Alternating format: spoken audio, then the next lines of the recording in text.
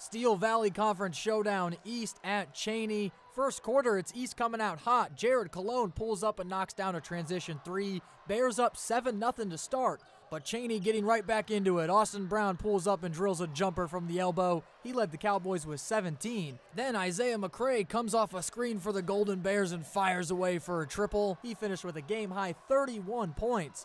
Now second quarter, Chaney rebound and pushed ahead. Asante Mickle goes up and under for the beautiful finish. Cowboys retake a 21-20 lead, and then they would pull away from there, taking it 60-50 over East.